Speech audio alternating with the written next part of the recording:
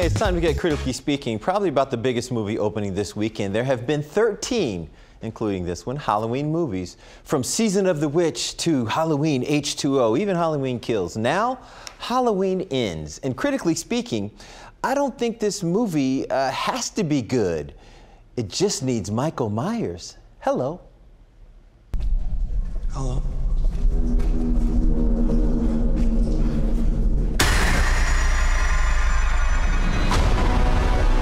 Michael Myers is back, and he eventually becomes as brutal as ever.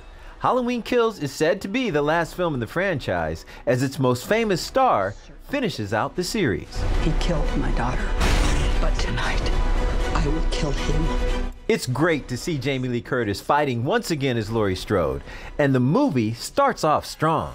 But then it starts doing what many horror films do. Here he goes, and then his zipping vest there. Director David Gordon Green is responsible for the last 3 Halloween movies.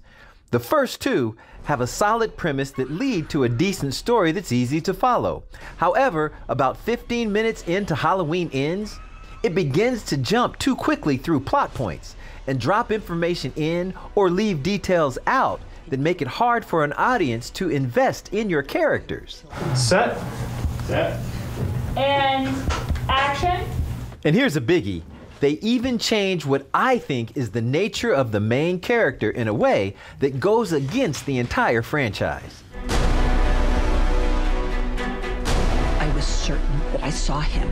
But with all that said, this is a Halloween film with all of its suspenseful scariness. And the last 45 minutes has enough horrifying fun to let you know how Halloween ends.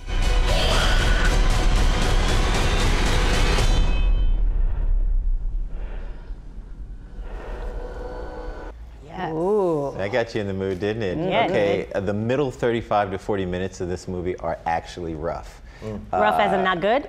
Rough as in not good, yeah. Rough as in not good. But the end of the film, Halloween ends, Michael Myers with ridiculous horror fun. And it almost makes up for what's lacking.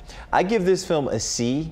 And for me, that is a very mild thumbs up. I almost gave this bad boy a C-. Ooh, Lee. Which is still a very mild thumbs up as well. Well, what's a thumbs down then if a C- is a thumbs up? This is Lee from high school grading when I got a C- and I went home to mom and said, I got a C-. We made it, we made it. Okay. So if it's a D or a F, there you go. bonk. Or if it's an E, which is you get out of here or expelled. Yeah, it's a C for me.